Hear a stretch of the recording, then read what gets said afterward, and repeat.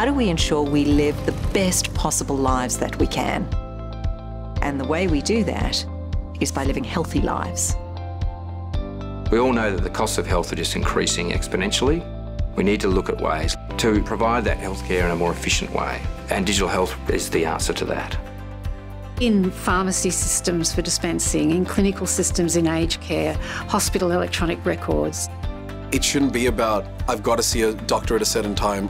It should be about, I've got the right information at the right time to give the right care. And digital health is the enabler for that. Communication really relies on technology in the 21st century. One of the great benefits of having a centralised set of tools like the My Health Record, all the members of these small communities in Australia can have the ability to connect to their health in a much more empowered sense.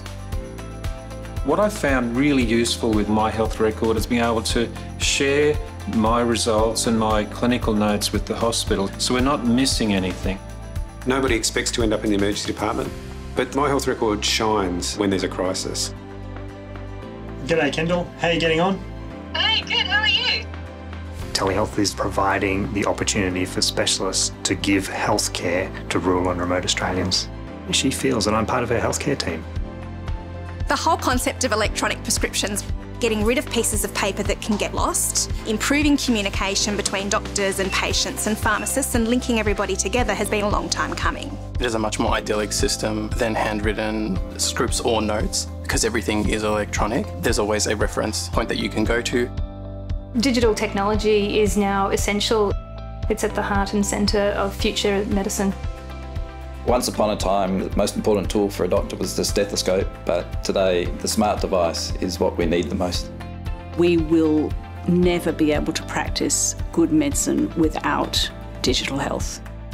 The reason digital health is so important is that there's so many silos of information, and when you're looking after a patient, you need to have all that information. Without digital health, it's just guesswork. We're not talking about one business, you're talking about hundreds and thousands of small businesses, all with their own technology, all with their own budgets and all with their own plans. Digital health can actually be that glue that brings together health system providers in a diverse way, in an integrated way and in a safe way.